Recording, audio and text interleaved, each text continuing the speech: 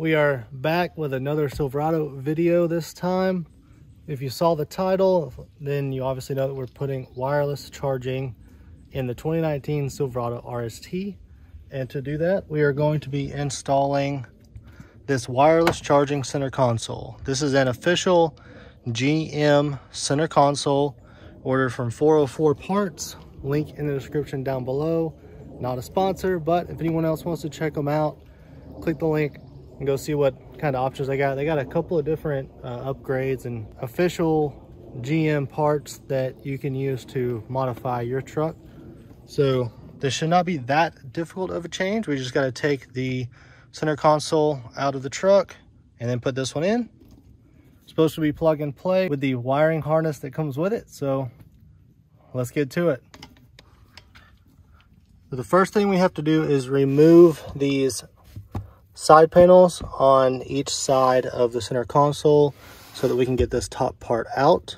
And to take this out, we're going to be working on first getting this little panel off back here. That was pretty simple. And then there is a bolt inside there that we got to take out. I'm using a little ratcheting screwdriver with a ratchet adapter on the end.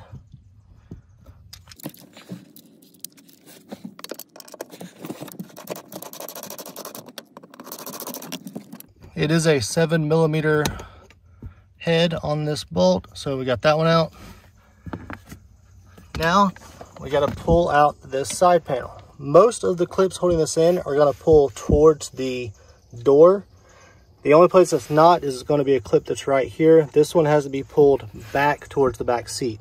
So you want to start with the rest of the panels clips, pulling them towards the door to get them out, and then save this part for last and slide it back.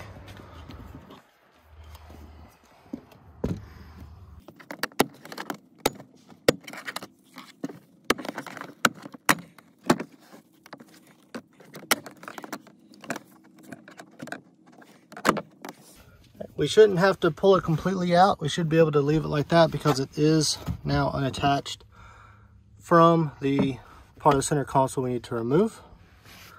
So we're going to just go around, do that on the other side, and then move on to the next part. All right, you can see I pulled off the passenger side now. We're going to take off these trim pieces on both sides and the cup holders because those are going to be used in the new center console.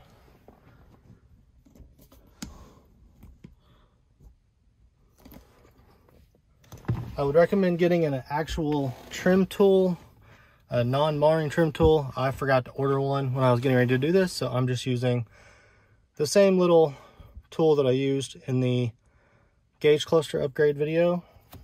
Just going to be as careful as I can, not to scratch anything.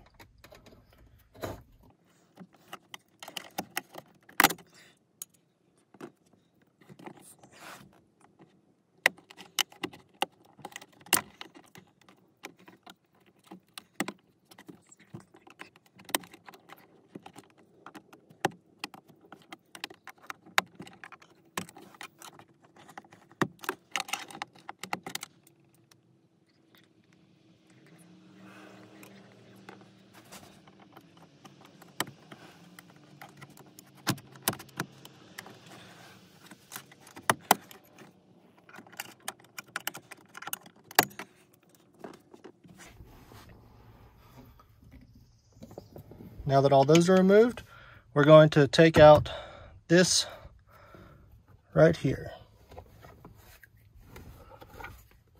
And we also need the rubber for the cup holders.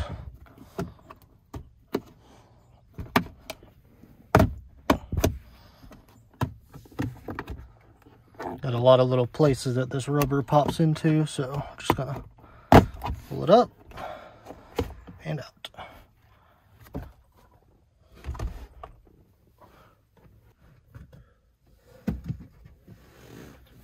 We're going to work on prying this out.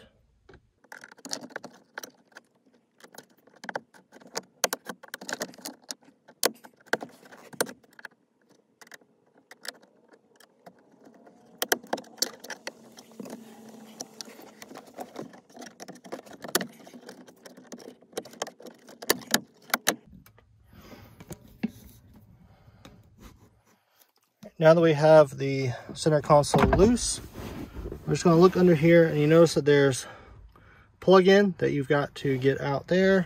So we just got to take this out, and we'll be done deconstructing the center console.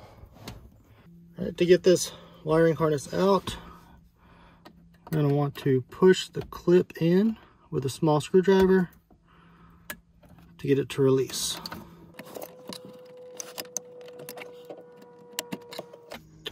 And that is it for removing the old center console. So I realized that I missed a pretty big step, which is to remove the center stack so that you can plug the wiring harness in where it needs to go. So I've taken the trim pieces off using that little pry tool that I was using, including the trim piece that's down here at the bottom. Now I'm taking these little torch screws out. There's 6 of them, 3 on each side. There's one that goes there, one that goes there, there, down there, there, and over there.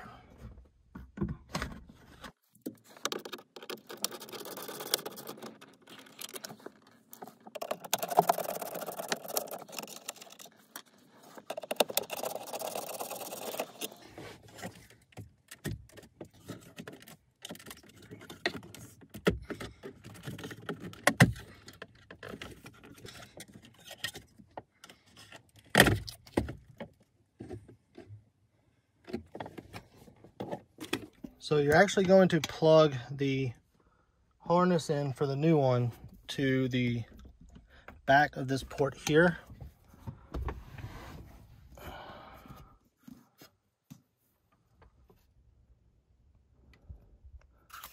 This little gray port all the way down here at the bottom is the one that you're going to unplug. You're going to plug the male end of the new harness into the back of the center stack, and the female end into the harness that you're unplugging right here.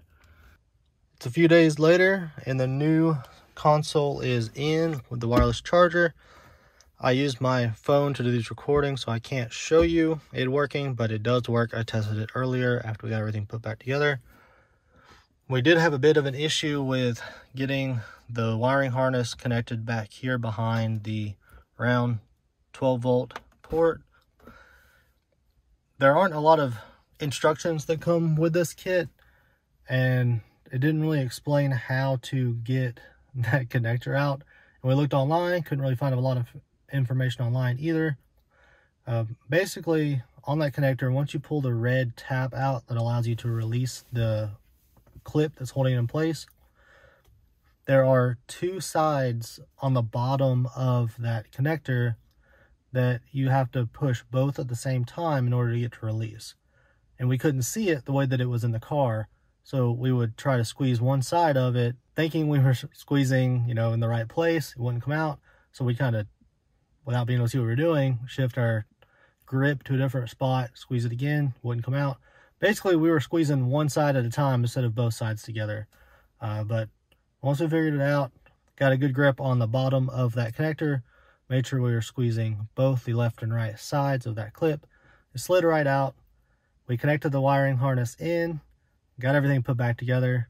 So now it's looking really good. I really like the way this console looks with that wireless charger. So now the only thing left to do is see if we can set up this CarPlay2Air. You've probably seen ads for this on social media, YouTube, maybe seen some videos for it. Basically, it's supposed to let you use wireless Apple CarPlay. All right, we got it out of the box. We've got the user manual here. We're just going to go through this setup process. So we're going to crank the engine. And the first thing we got to do, make sure that radio is turned down. First thing we got to do is connect this to a USB port. I'm going to connect it to this one in here. I don't really want it just kind of dangling out of that one, so I'm going to connect it right here so that's kind of hidden. So you want to make sure your phone is connected to your vehicle's Bluetooth if you haven't already. I did not have mine connected to my truck via Bluetooth because I've been using the cable for Apple CarPlay. So I went through, connected my phone to my truck via Bluetooth. It came up and said, do you want to use Apple CarPlay with your iPhone? Because the dongle is, well, I call it a dongle, this CPlay2Air USB thing is connected. And now we can see my phone is obviously not plugged in because, like I said, I'm using it for recording. Apple CarPlay up and running. No cables coming out of there going to my phone. No cables coming out of there going to my phone. So yeah, that's really it. The only thing I'm going to do is I'm going to put like some 3M tape on the back of this and just kind of stick it to the front wall of this console right here. Make sure it's not pulling on the USB too much. But yeah, that's it. I now have wireless charging and wireless Apple CarPlay in my truck.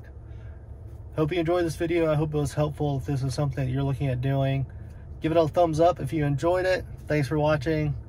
See y'all in the next one.